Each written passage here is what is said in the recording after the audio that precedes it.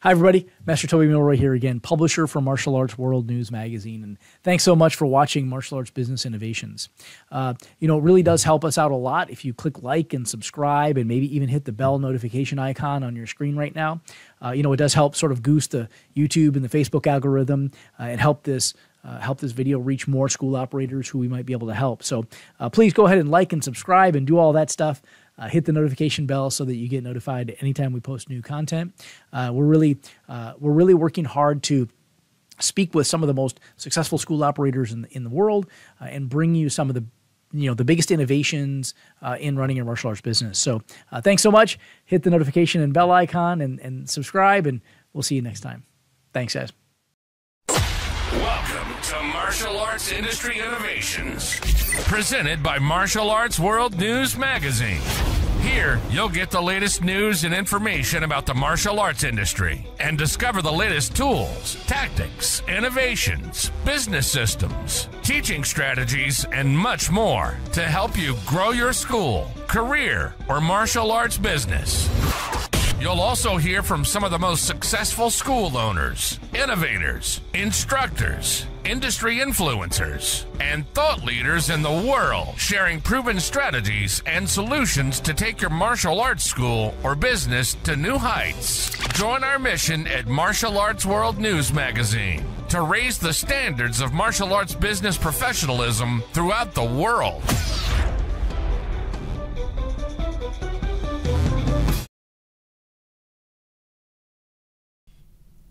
All right, welcome everybody. Master Toby Milroy here again, Vice President for AMS, and joining us today is also our Executive Director, Sean Lee. And today we kind of have a bit of a special story for you. We came across a news item early this morning. Well, let me say this first. One of the things in martial arts that's always something that we talk about a lot here in the martial arts business category is, utilizing free publicity in media is always a useful way to market your school, at zero cost, right? Sometimes we have positive things that happen in our martial arts school. We have a student that maybe has a challenge who overcomes that challenge, maybe a student that has a disability or something and they test for black belt, or we have some community event that we're doing in the community that we can use in sort of a positive way to help promote the school. Early yesterday, I think we saw a news story about a school that had a bit of a challenge, right?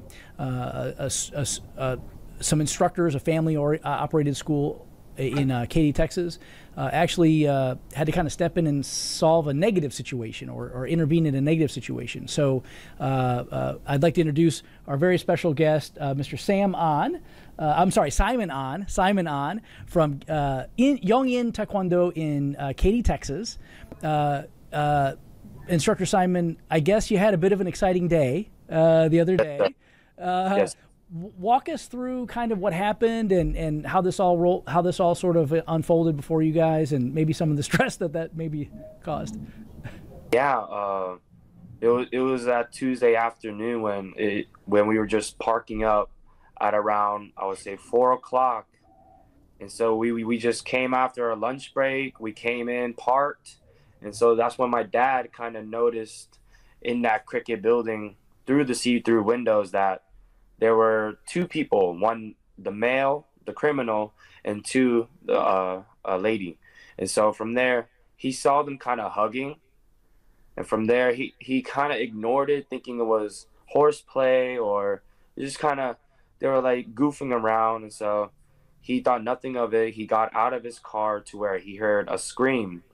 And from there, he looked again, and they were doing the same thing. So he kind of was like, they're playing around a little hard.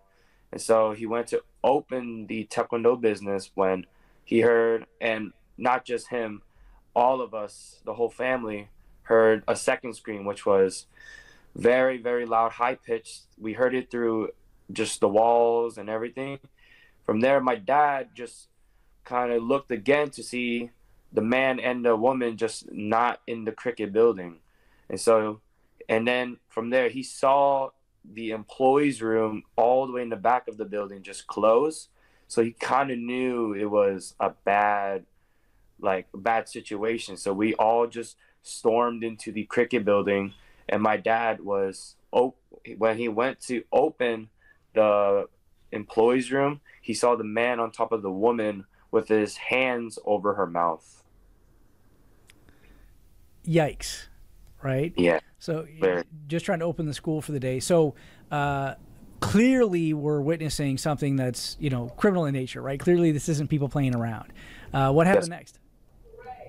From there, I mean, it was just, my dad just instinctively knew that something was wrong when he saw the man on top of the woman. So the first thing he just did was just grab him by the collar of his shirt and pull him out of that room where the lady is. And he just pinned him in the corner, putting his weight on him so the man doesn't move.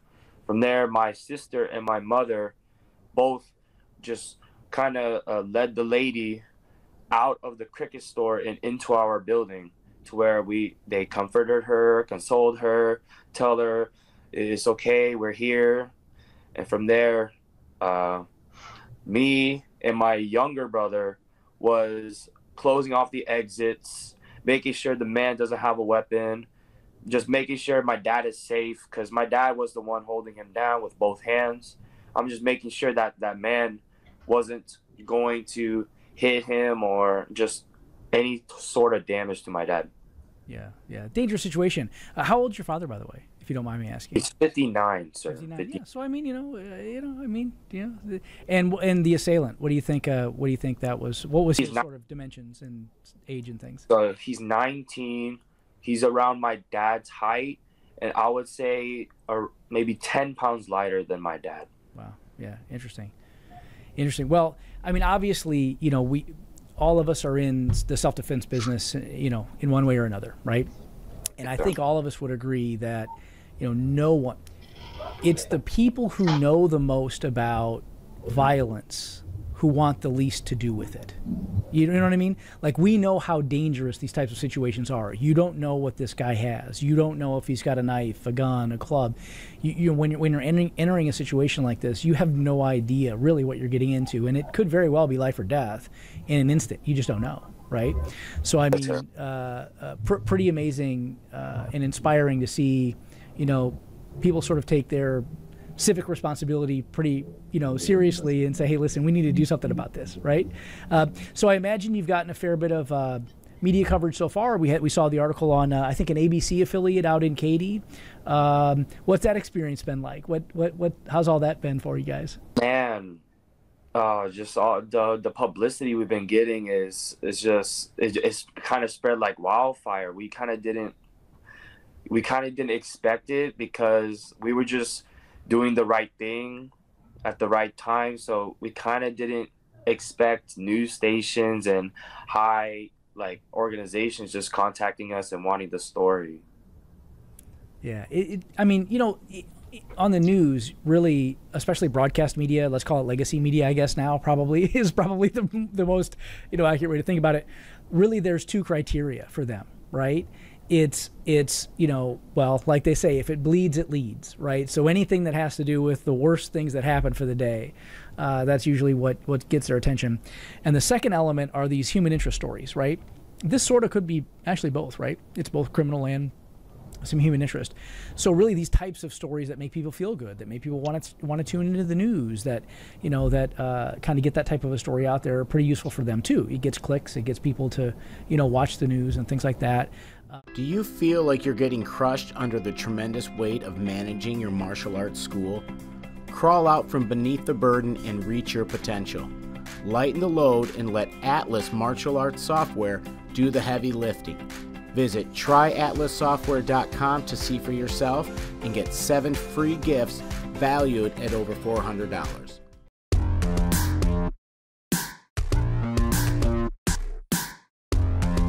As I started working with Harry and Friends, boy, my complete 180, much better than I could deliver just by myself. Much better content. Well, Harry is a godsend. Harry is like a virtual staff member. The kids are just more excited. When it's time to do the mat chat, a lot of times it used to be verbal, but now we have the visual. Right. And they can relate to this guy. We have been a long-time Harry and Friends customer with our little ninjas going on, we think, around 10 years now. How many schools do you guys have that are using Harry and Friends? 5 schools. Excellent. And how do the kids react? How do the parents react? Harry is a big part of our We Warriors program. Kids love him. They will do things that he says that won't do if we tell them to, and they definitely won't do it if their parents tell them to. Makes the parents a little jealous, but they love him too. Check it out, guys. You got to do Harry and Friends. Okay, everybody. Where is Harry today? Miss Grace at Martial Arts. Check out the latest issue of Martial Arts World News Magazine, the industry trade journal for martial arts school owners and instructors at mawnews.com. And now, back to our show.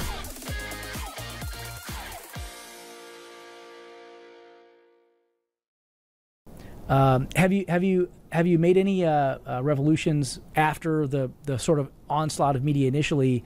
Are there any ways that you want to try to leverage this? Are we talking about maybe doing some self-defense courses over the next few weeks or anything like that? What are we thinking? How do we think we can make lemonade out of lemons here?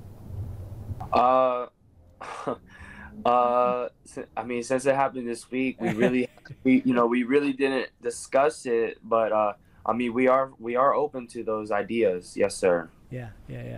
It's it's one of those scenarios where you don't want to be sort of trying to leverage a tragedy, right? To be sure, but in this case, I mean, this is a really positive story, and I think it's really inspiring. Unfortunately, right? We all know this. Unfortunately, for our audience, for school operators and business owners all over the country, we all know that unfortunately,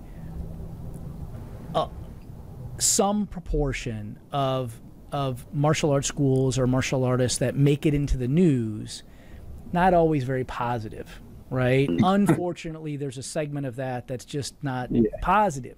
So when positive things like this happen, I think it's a really good idea that we leverage it and that we try to maximize that opportunity, and certainly with what you guys did, the human character aspect of this, right? We're not going to stand by and let something like this happen. Not on our block, not on our watch, right?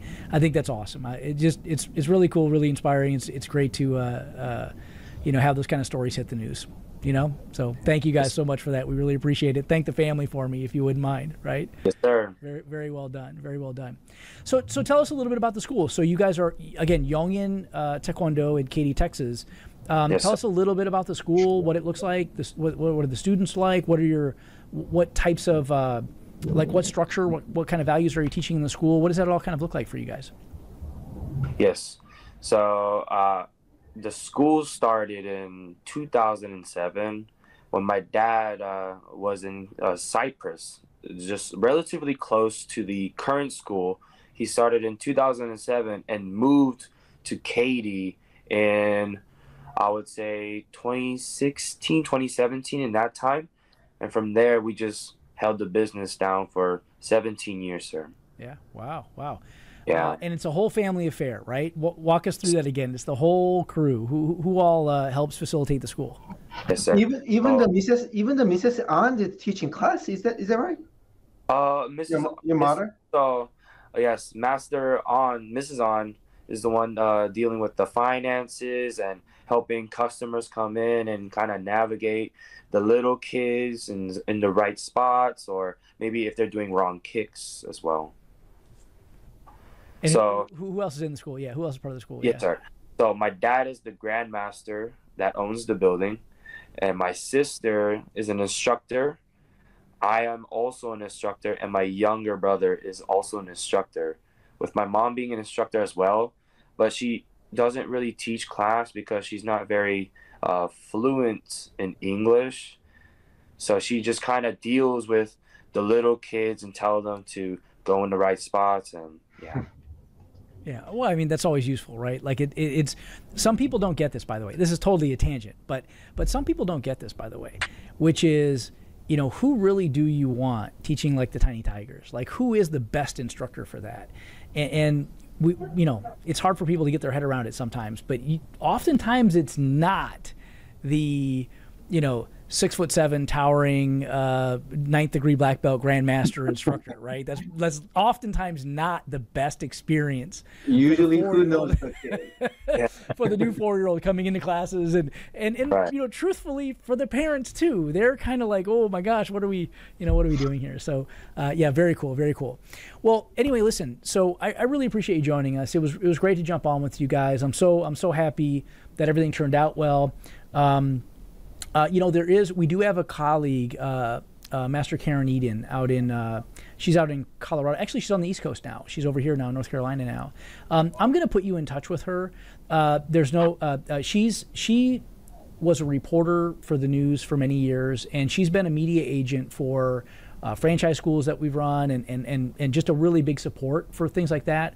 I'd like you to talk to her. She can help just give you at least a little bit of guidance in some of the things that you want to be a little careful about, you know, if you're going to talk to any more media, or if you have other media that might contact you. Really useful, really super sweetheart. She's like a great contributor to the magazine, and been a great contributor and partner for us for years and years and years. So I'd love to, you know, kind of extend that resource to you and give you some she'd be able to give you some really sage advice about how to maybe help with this whole situation. But other than that, I really appreciate it, Mr. Ron. I really appreciate your time and energy, and I think you're a great inspiration for the martial arts, for all of us operators out there and all the students. So we're going to share this story with as many people as we can. Yes, sir. Thank you. It has been an honor to be on this platform. Thank you, sir. Yeah, thank you, sir. Appreciate it. Thank you, sir. Sean, thank you, sir. Appreciate the time, guys. Thanks, everybody, so much.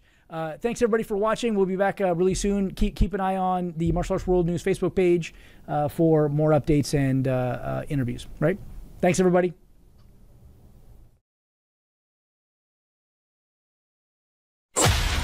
This has been a Martial Arts Industry Innovations production, presented by Martial Arts World News Magazine.